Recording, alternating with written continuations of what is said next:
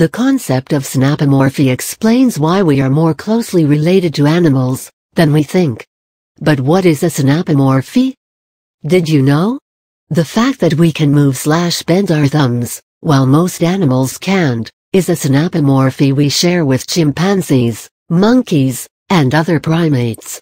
The kind of plants and animals we see on our planet today have not been there since it was formed billions of years ago. This is obvious from the many bones and fossils that have, and are still being discovered in different parts of the world. They all indicate that different creatures roamed the earth at different periods.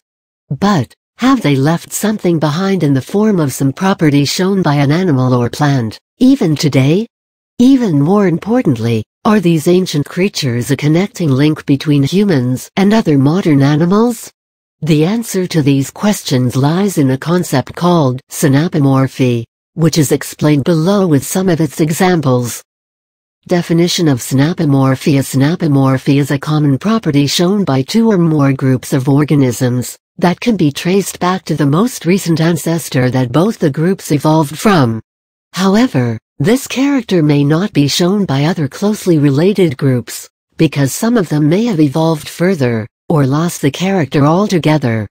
Synapomorphic traits are those which have appeared only in the last common ancestor for the first time, and not in more primitive organisms. This helps researchers find out which ancestral organism first evolved a particular character that is now seen in different species or populations.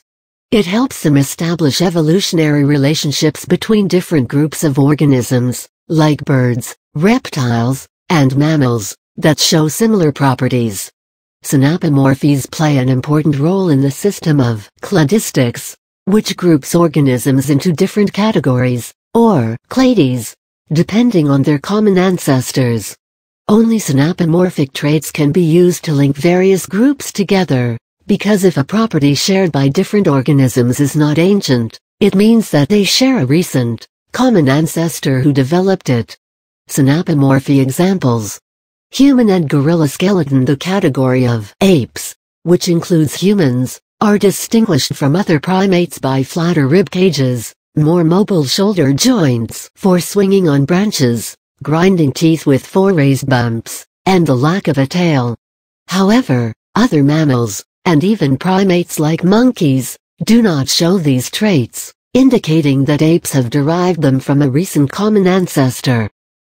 Humans and cats, despite being from different groups, primates and carnivores respectively, show similarity in their forearm bone structure.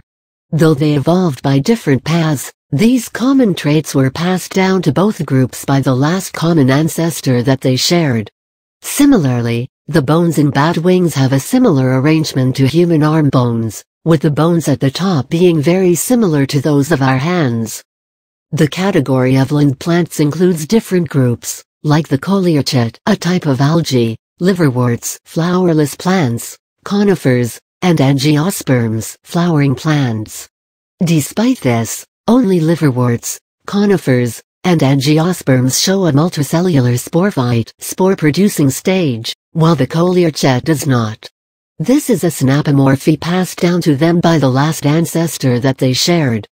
The genus Homo includes all great apes, such as Homo erectus, upright man, Homo neanderthalensis, Neanderthals, and Homo sapiens, modern man. Despite the differences between them, they all shared the similar property of having large brain cases, indicating their higher intelligence. This is because their most recent and common ancestor Australopithecus evolved this trait for the first time, and passed it down to them. Of these species, we are the only ones still surviving today.